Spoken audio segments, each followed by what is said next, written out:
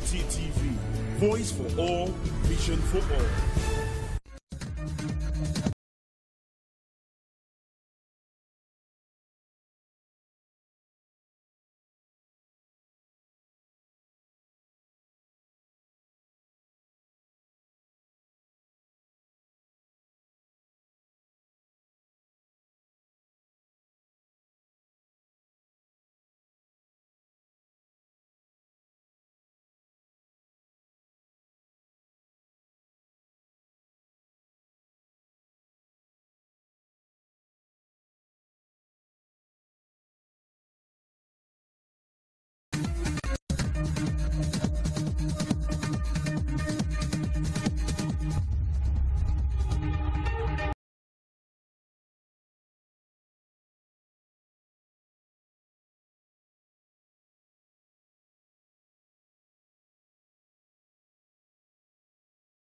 Good afternoon and thanks for joining us on Beyond the Headlines, a program where we look at trending headlines on our national dailies. My name is Shafiu, Suleiman, and on the platform I'll be joined by my colleagues talking about senior correspondents who together will be looking at some of the major headlines, giving them journalistic perspectives or analyzing them from the background of a journalistic point of view. Now, we have some major, national dailies with us here. We'll be looking at what they contain in terms of the major headlines, and then do a little bit of analysis on some of the topical issues. I'm joined by Godwin Amunde. Godwin Amunde is our senior correspondent, political correspondent. He will also be joined by Phoebe Kure. She is also one of our senior correspondents. Together, we'll be looking at the issues. She will be in the studio in a short while. But before she comes in, we'll go straight to business. On the Nation newspaper of today, there's a major headline which says Shiites, their IGP Adamu on planned procession. Shiites, their IGP Adamu on planned procession. Now, two writers, one is saying government shouldn't attack us, and then the second one is saying police, armament remains banned. Well, from the headline, you know, there is a potential conflict in the open, and looking at some of the reports we're getting, perhaps there could be clashes here and there between security operatives and members of this proscribed group. Let's look at this, Amunde. Yeah, Ashura procession is one procession that is yearly, you know, it's an yearly event that this group usually hold. But this time around, the police acting on the proscribed order now, saying that they're going to treat the processions not with levity now. They want to, they insist, if you like, that armament remains banned. Let's look at the two sides of the coin.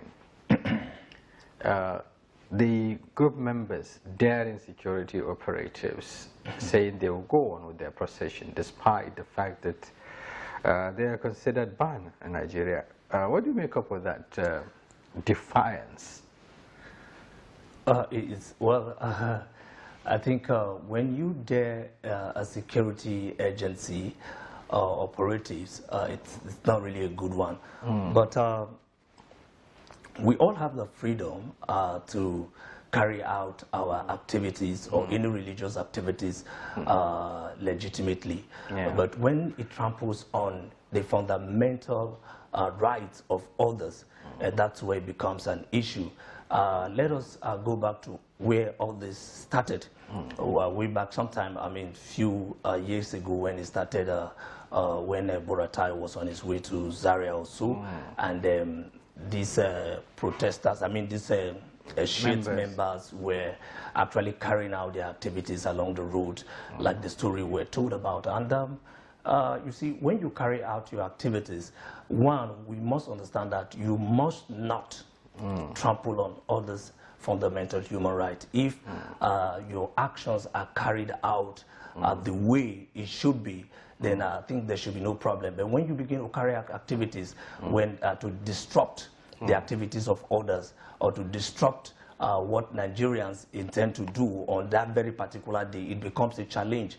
I think the government will need to sit down with this group and then see how they can provide solutions to ending this kind of regular clashes, because this is becoming an event too many and it's not very palatable. I tell you, before I got to town this morning, I went through a lot of challenges trying to scale through to the town because of the blockage.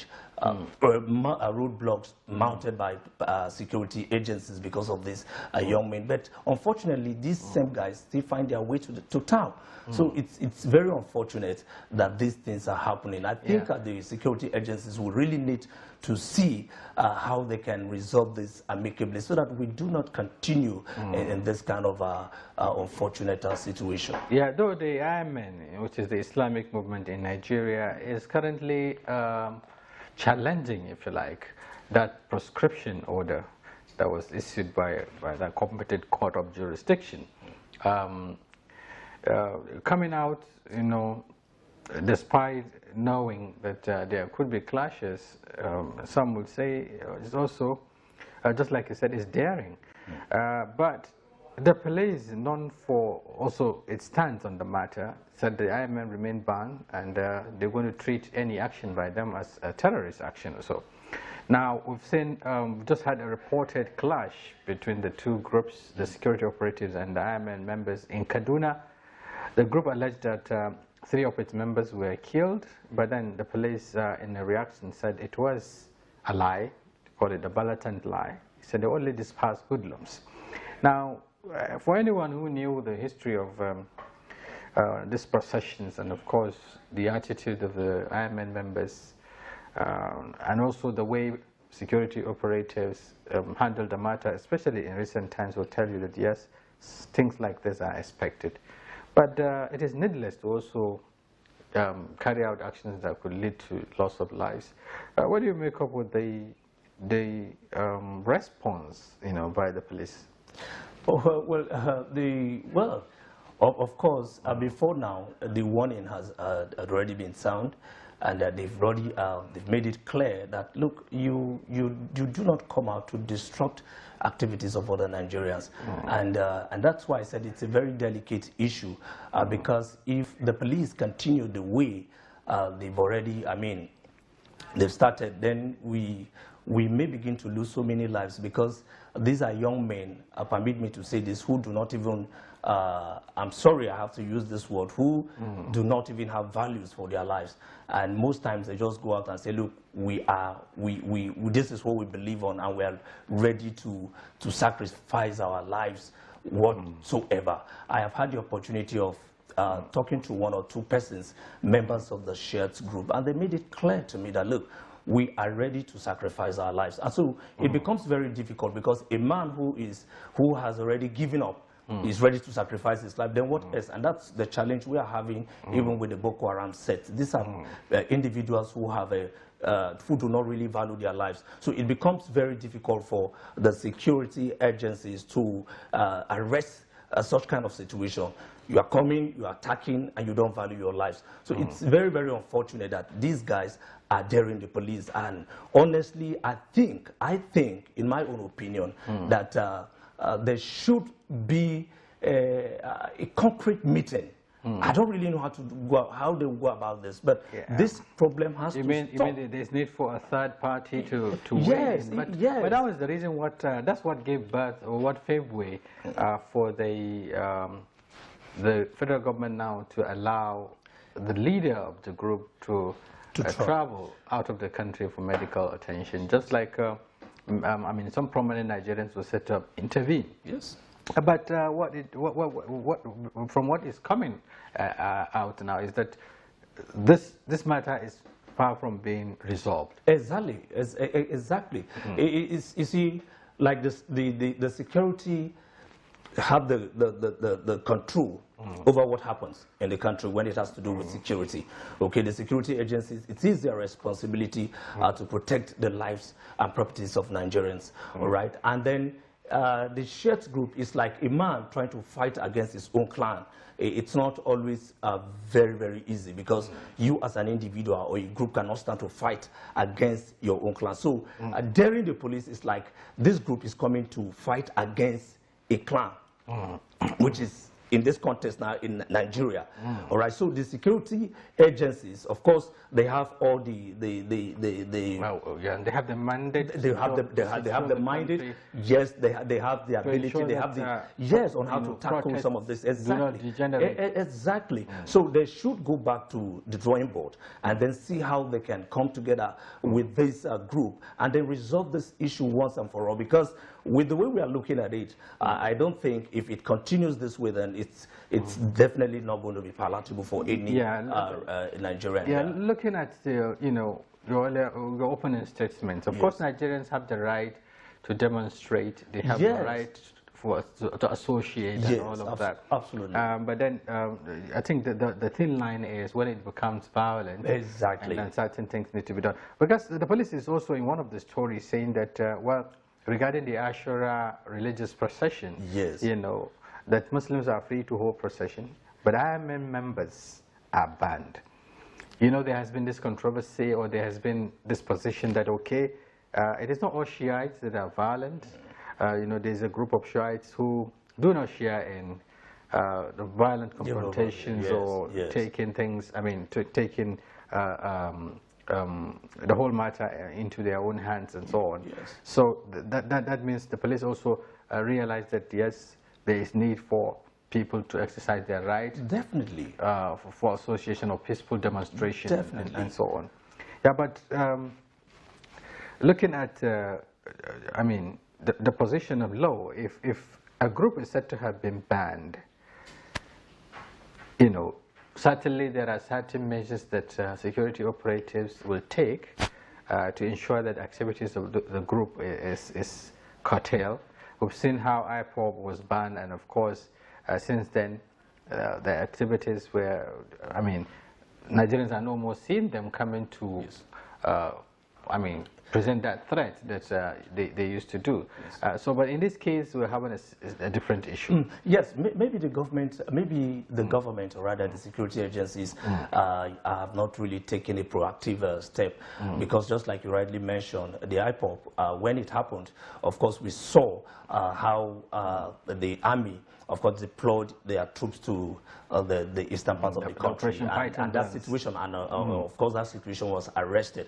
So maybe the government needs to be more proactive in this case, because we cannot continue this way. If the government say, look, this particular group is banned, I'm sure they have a reason, and the security agencies too, just like you rightly pointed out, when you claim to be practicing your religion, and then you are also inflicting pains on the citizens. I think that's where it becomes a problem. Everyone has the right to do what he or she wants to do, or a group what you want to do, but it has to be within the confines of the law. Yeah, is it also to say that perhaps the police are finding it a bit difficult now to address the problem because of the delicate nature? Exactly. Here you are dealing with a religion. Issue. Exactly. And in the other case, you're dealing with criminality, agitation, and so on. That's where the challenge is, because in this part of the world, religion is what we don't talk.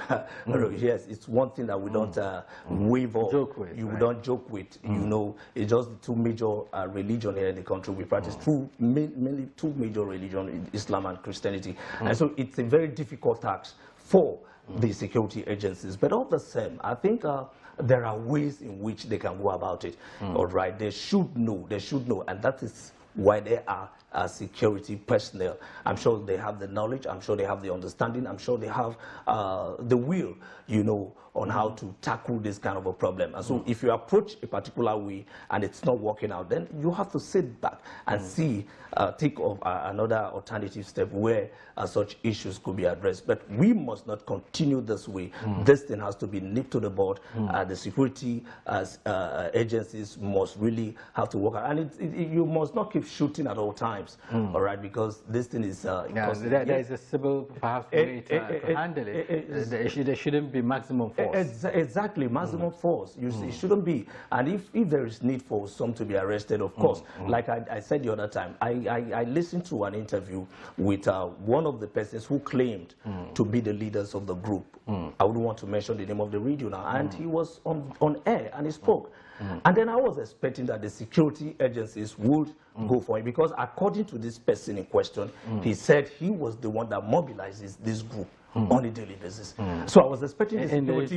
Yes, the group, yes. And I was expecting the security agencies to apprehend this man even before he leaves the station. But unfortunately, I think as I speak with you, the guy is still working free on the road. So the people, the key players should be apprehended. Okay. The key players. Okay. Now, yes, looking at, but then some will tell you that since the incidents, the Indian incidents, where the return of the leader after that failed, medical voyage to India, there has been relative calm, especially here in Abuja.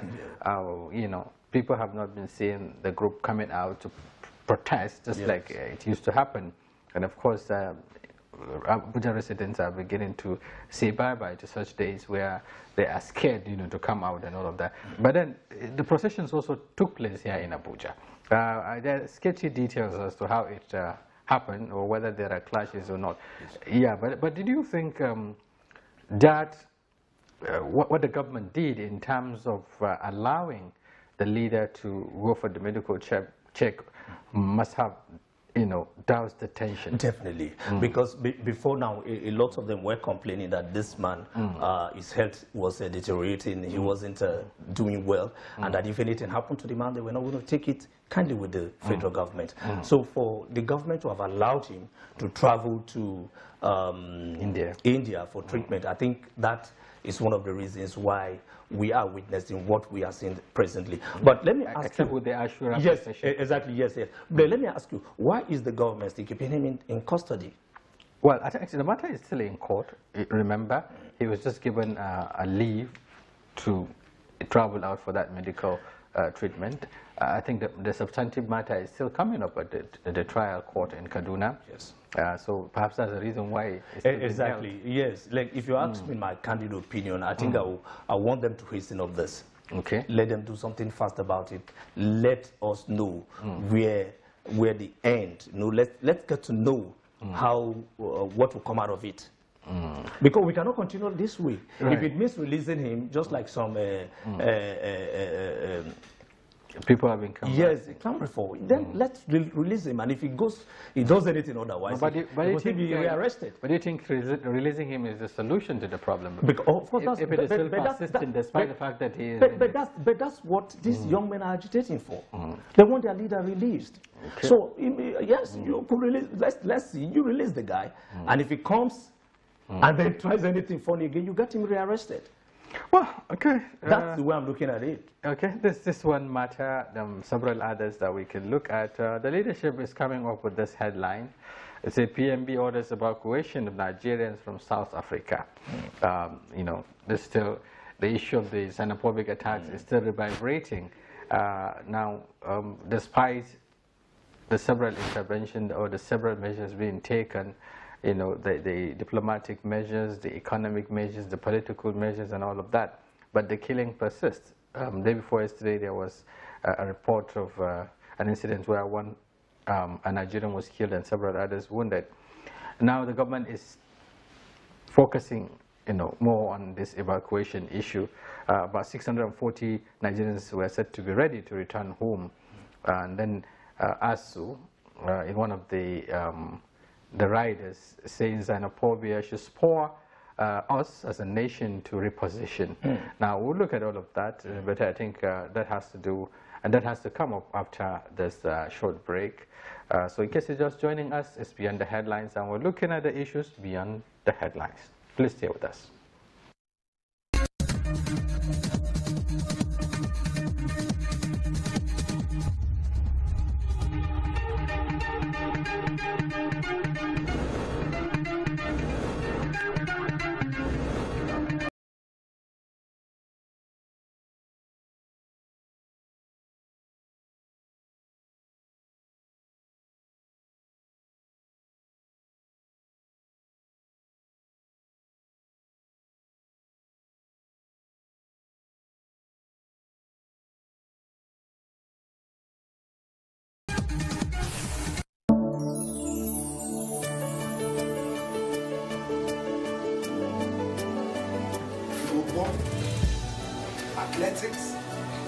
gymnastics, just name it.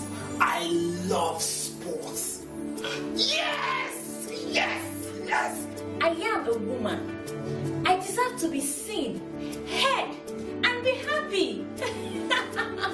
In the future, I love cartoons. And in the future, I love education. Dawowa na kenan daga kasan Baturai. Ni lecturer ne. Tashin Liberty tana bani isasshen labarai daga kowace kasa a duniya. I am lifestyle. I love fashion. I love entertainment. I am liberty. As a politician, it's imperative I stay updated with issues in the polity.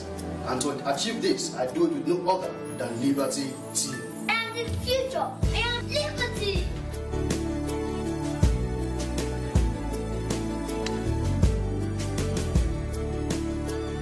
Liberty TV, voice for all, vision for all.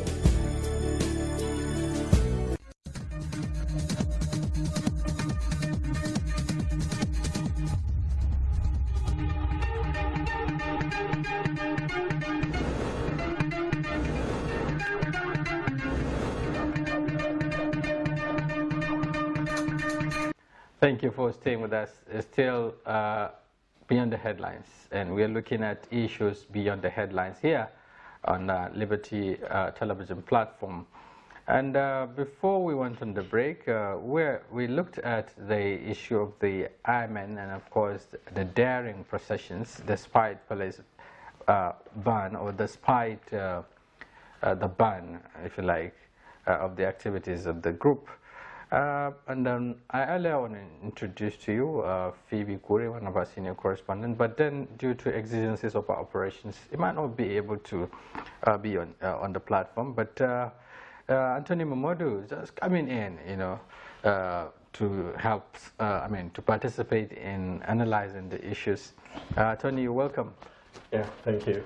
Yes, I also introduced that we're going to look at the newspaper, which is the leadership newspaper of today. And the major headline is PMB orders evacuation of Nigerians from South Africa.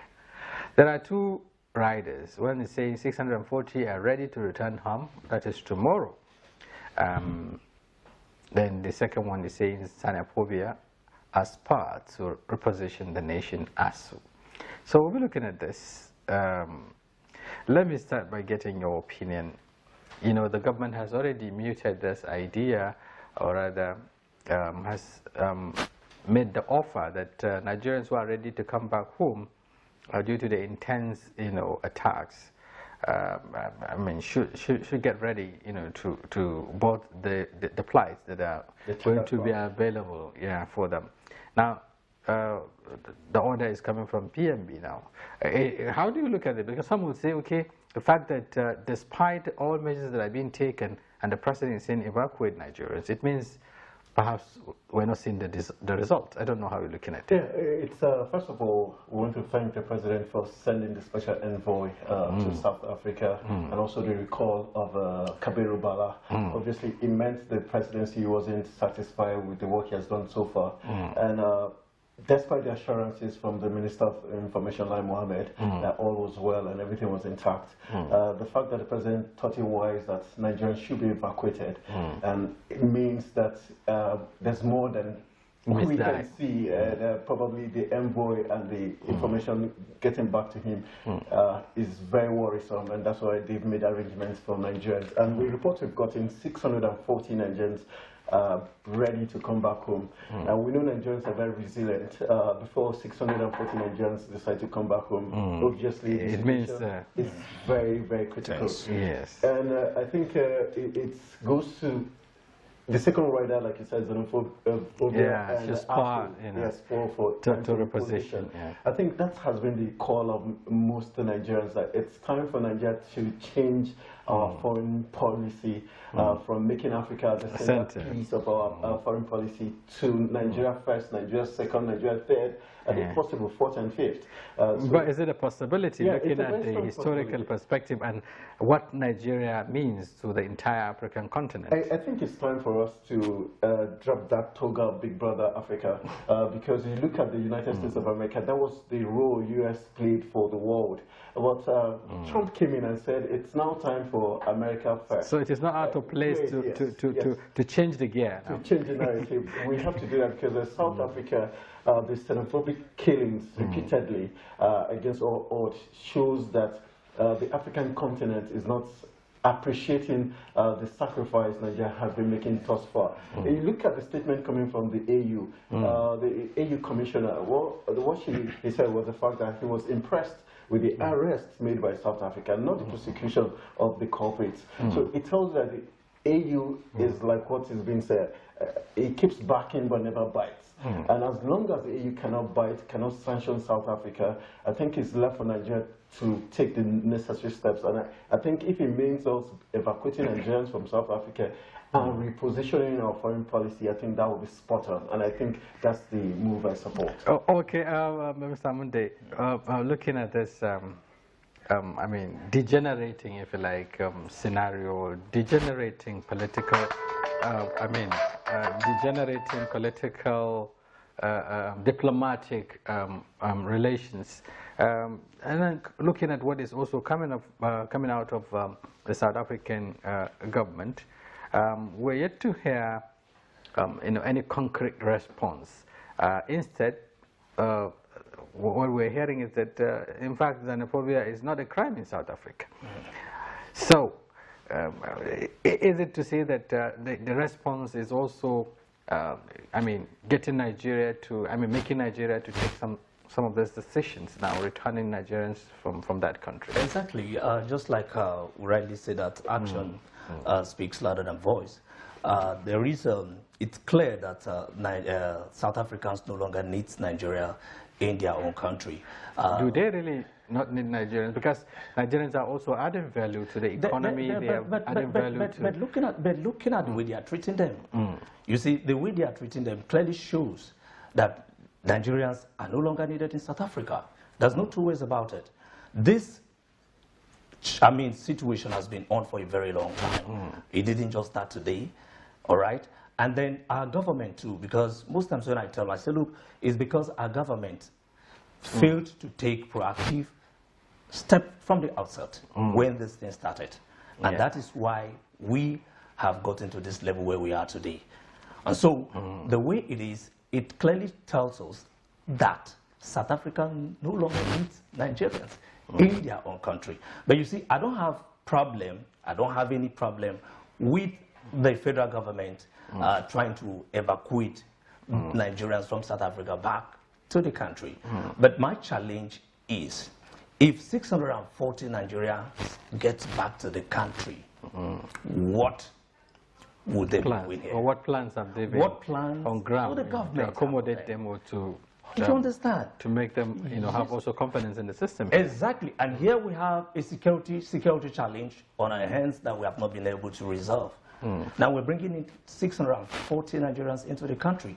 Now, you must also know, even though someone said this is just a fraction. Exactly. Yes, exactly. Now, you must also know that these young men and women were probably working in South Africa. They had businesses on in South Africa. Now, also, what actually made them leave the country in the first place? To seek for greener pastures elsewhere. Now you are bringing them back to the country. So I think this is where the challenge is. That's my worry. Okay, so you want to respond to that? Taking from where he stopped, in as much as yes, I agree, something made them leave Nigeria for greener pastures, and they had businesses there that were destroyed. I think this is where the issue of compensation for Nigerian victims comes into play. Yesterday we heard about the $10 billion compensation that has been muted. Government said they are not willing to pay. This is where I think the president has to show that he's indeed President of Africa.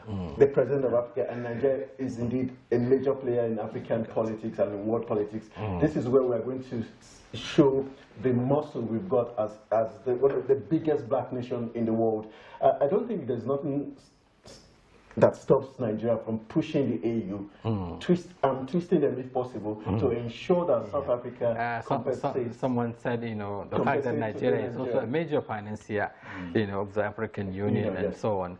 But well, these are diplomatic issues. All options are not closed. Yeah, government is looking at available options. They've taken the necessary diplomatic measures that some say are not still yielding the desired result. But we cannot also undermine the fact that the relationship between these two countries the bond is beyond what we're just seeing in terms of this. I think, for me, I think we sorry to use this word, but I think we're living in illusion when we say there's a bond between Nigeria and South Africa. Because clearly South Africans, to a very large extent, mean business. Yes, they mean business, and they do not like Nigeria. They're always in competition with Nigeria, even in the world of sports. They're always digging into what it has to do with Nigeria. And so, bringing it to the other side, in terms of politics, there's always this issue. When Nigeria was declared at a point as the most thriving economy in Africa, there was this talk about South Africa saying, no, South Africa is the biggest, not Nigeria. So there's always this rivalry between both countries. Yes, but it's healthy when we're talking about economy, for instance, except when it becomes an issue. But in terms of this xenophobic attack, we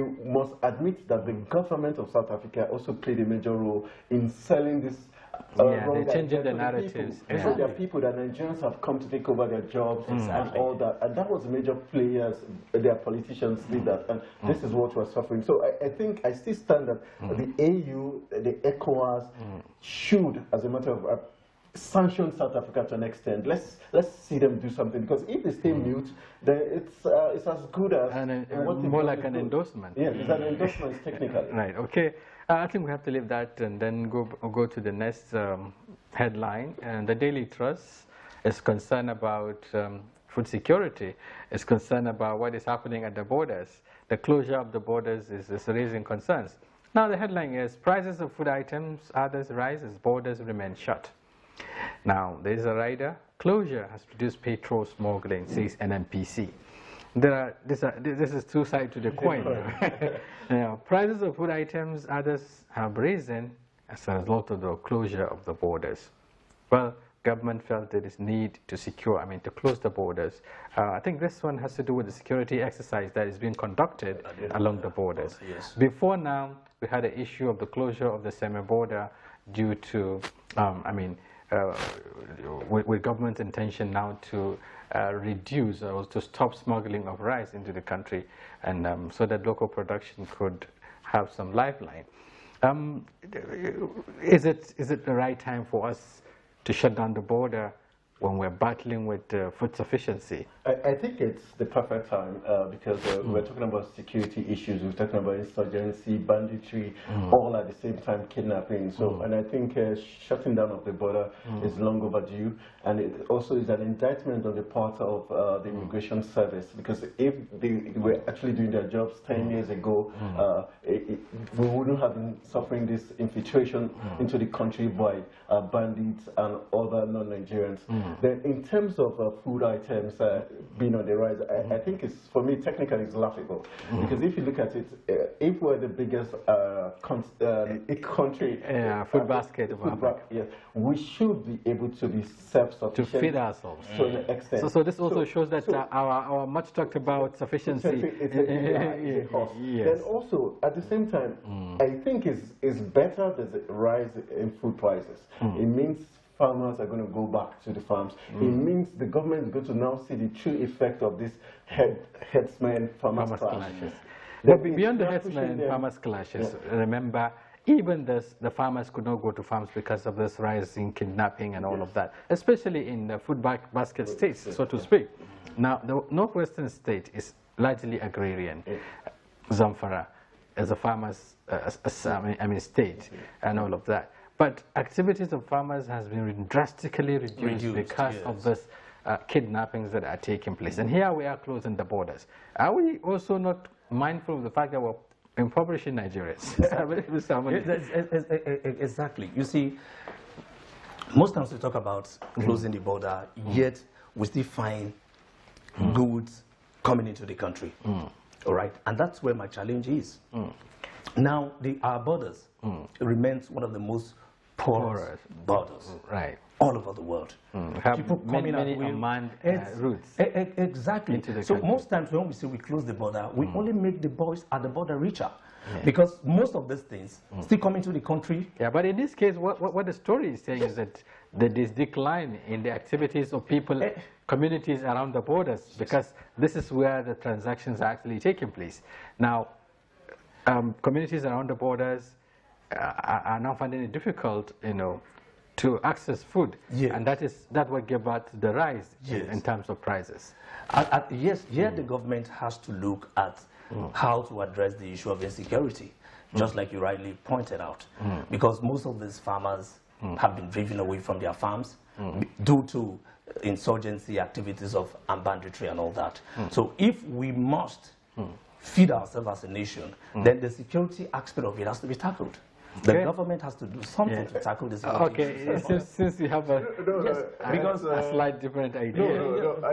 I'm totally in line with what he's saying, but I also want to draw our attention to the fact that when we say, like this one, we talked about fake news and the ability of some people to want to sponsor certain kind of news to be on the front page. Right. If you look at the issue of food prices and items and closure of border, you will not take away the fact that certain people who benefit from the opening of the border would want to make such news saying even when the food prices might not have risen. Perhaps doing that to make government to change the policy. But you talk about the fact that security should have a prime place in our agenda, and then shutting down the borders to enhance security situation.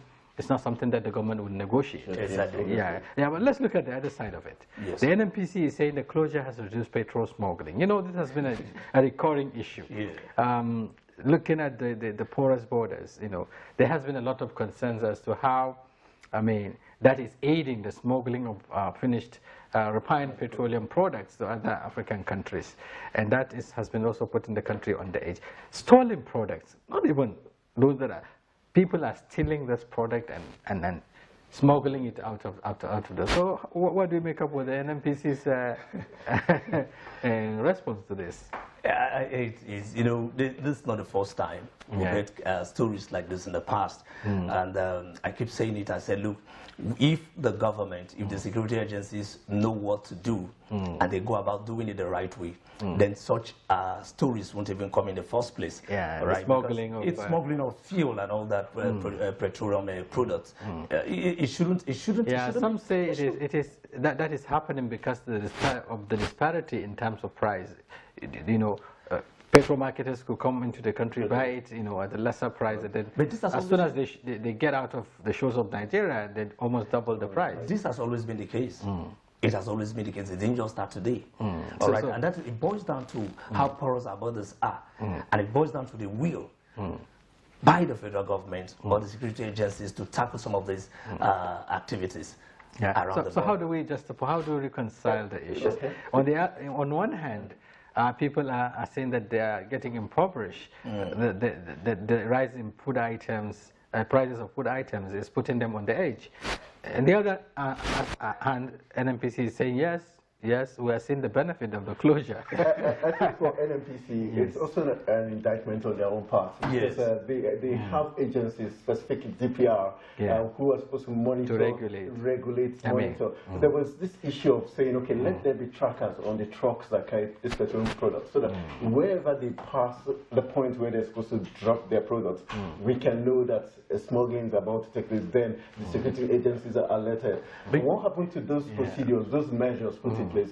Does it indirectly, it means the NNPC has no other measures to tackle the smuggling aside the borders, those are the borders. So the checkpoints at the border. This should open, this is, just like you said, might be an indictment on the part. It shows their failure to initially track, the movements of those smuggled products. You see, the problem is not, I think they know what to do. Yeah. Who are you talking about now? The NNPC? NNPC, yes. They know how to do. They know what to do. The Department of Petroleum Resources, just like you say, regulatory body of, they know what to do. Yes. So if they are ready to track down this fuel that is going out of the country, they will do the right thing. I mean, definitely they will. So they shouldn't rely on the closure of the border to well, no, because it's not going to be permanently. Yeah. But technically, if we're going to make that permanent, there should be a time frame. Yeah. So that, like you said, the boys at the borders don't begin to benefit from the closure. Okay. So I think it's something that has to have a timeline, a time frame, and measures put in place. Well, now coming back to the main issue, because the closure of the borders was done, to intensify security surveillance along that axis. Yes, agreed. These cross-border crimes are aided by the porous nature of our borders, and of course, the ongoing, if you like, intervention by, the Sahel countries, our neighbors now, the Lake Chad Basin, the joint, operations that are taking place. How do you think this would help, especially the issue of proliferation of arms into the country, because that is what is fueling the crimes, the level of crimes we're seeing in the country? Yeah. I think I'm a little bit disappointed with the momentum. Initially, there was this very high momentum when the president visited Chad, Niger, Cameroon, and neighboring countries, and that led to the joint task force, especially the fight against Boko Haram around the Lake Chad Basin, because we had a drought in the Lake Chad Basin, which was said to be one of the issues that led to part of the impact, the negative impact of the insurgency. Once the president's intervention with other neighboring head of states doing that, we noticed that the Joint Military Task Force, we heard less about them, unlike before where, we know from time to time, we noticed the Chief of Army Staff always had visiting, coming to give updates and give us heads up as regards the job done so far within the Lake Chad Basin. But recently, that force, that measure just died down. So I think there's need for the president, probably, because most times we hear is when the president says he gives them directives, that's when they become very active. So probably he needs to wake them up from their slumber, probably, so that they begin to see that the effect is beginning to wear into the country, and not just within the Lake Chad Basin. But then, Amunde, closing the land borders, some would say it will only affect a fraction, or a section of the country, because smuggling is still taking place through the water, the smuggling of even the rice we're talking about is also taking place there, even though substantially the customs service is able, in most cases, to track, because this, cannot easily find their way into the country just like they do with the land borders. There has been a lot of controversy as to each time there's closure of borders, the economy of particularly the north, so to speak, is affected. We've heard about the cries of the communities around the borders that were shut. What's your take on that? Well, it's just like I'll keep saying it. You see, when we all decide to do the right thing, we'll get the right results. I've said it, the borders are porous. And until the Nigerian government and the security agencies decide to do the right thing, we may not really find the reason why I asked you this question, if you look at the when there is this talk about around the importation of used cars, used vehicles, the borders at the the port. The borders along the Costa Rica lines? Yeah, along the, what do you call it now? Borders, let's say for instance in Kaduna, in GB, in Kebbi and all this. Yes, so the smugglers are finding it extremely difficult to bring in those vehicles from there. The simple reason is that also custom officials are finding it difficult to track them. Now, the closure of the land borders for people to import vehicles made them to have to shipped the waterways. Okay. So in a way, just like what I was trying to say is that in a way it's also affecting the economy, the local economy. So how do we strike a balance?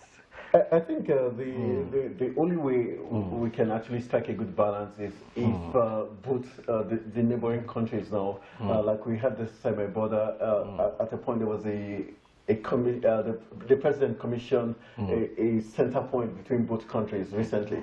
So if that can be achieved in the other parts of the country, so that whatever economic activities is being carried out there, it's official, it's monitored, both countries are going to benefit from it, rather than the smugglers benefiting without the government of both countries benefiting. I think that would be a very strategic way to ensure that it trickles down, because once the government are involved, it means legitimate. Perhaps sanitizing the activities access, for instance, that are taking place. Food vendors, for instance, would have little kiosks where they can sell, and the businesses will be properly organized in such a way that government can also monitor what is going on there.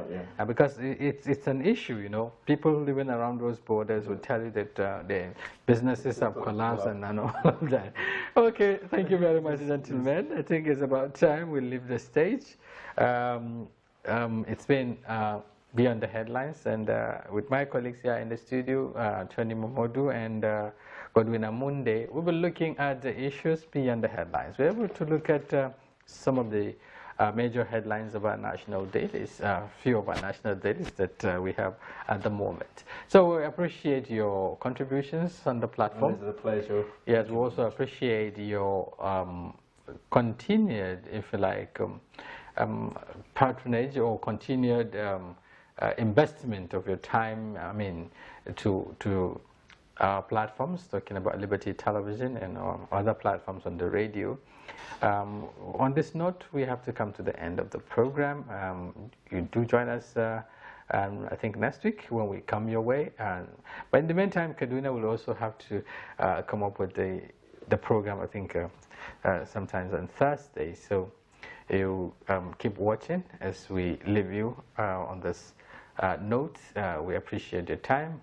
Good evening.